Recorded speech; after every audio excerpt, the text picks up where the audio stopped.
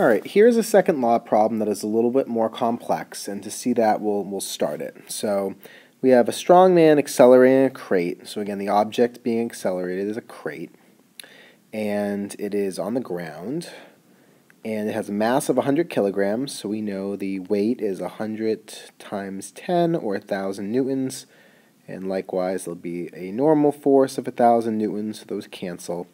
But the guy is able to push this crate. He's using a force of 300 newtons. And there is some force of friction. It says there is, so we're going to write that in, but we don't know what it is yet.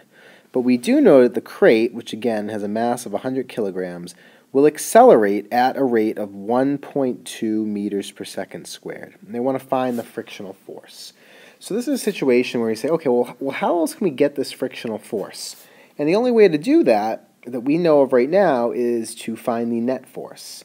So how do you find the net force? There are two ways. One way is you can add up all the forces on the picture and figure out what's left, which we obviously can't do because we don't know the frictional force. But the other way you can find the net force is to use the equation. The net force is equal to the mass times the acceleration.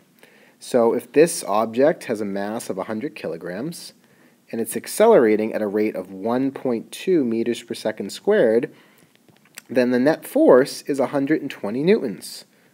We just used the equation and calculated it. So we are pushing, or he is pushing with a force of 300 newtons. So how much does the friction have to be to give us a net force of 120 newtons? So in this case, you take the difference between those two, and you would come up with 180 newtons. Because if there's 300 newtons to the right and 180 newtons to the left, that would give us a net force of 120. So we're kind of working backwards. Whereas in the last problems, you were given the friction and the applied force, and you were trying to calculate the mass or the acceleration. Here you were given both the mass and the acceleration. And so from that, you can calculate the net force. So it's really just about writing down what you know and then, calculating the other things. We weren't given the net force, but we can certainly find it. And so that's the process. Let's do one more. So in this situation, we have a rock, 60 kilograms. So that means the weight is 600 newtons. The mass is 60 kilograms. And there's some air resistance force on it. How much? No idea. So how can we find it? Well, the best way to do it is say, okay, what's the net force? So once again, the net force on this rock equals, so it's accelerating at a rate of 7 meters per second squared. And actually, this really needs to be more clear in the problem. It's my own fault here. We're going to say that's accelerating downward at 7 meters per second squared. This really should be more clear because it could be accelerating upward. So the net force is 7 meters per second squared downward. So that means the mass, 60 kilograms, times 7 meters per second squared. We get the net force is 420 newtons. And so if it's accelerating downward, that means the net force is 420 newtons downward.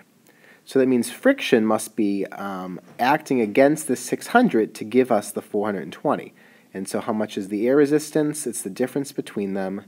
In this case, 180 newtons. So that would be the force of air resistance. So again, just like the last problem, working backwards, and we figure it out. So again, the problem should be more clear about which way it's accelerating. Because believe it or not, this object could have been accelerating upward. And you might say, how is that possible? Well, if the objects were slowing down, it could be accelerating upward at 7, in which case the net force would be 420 up.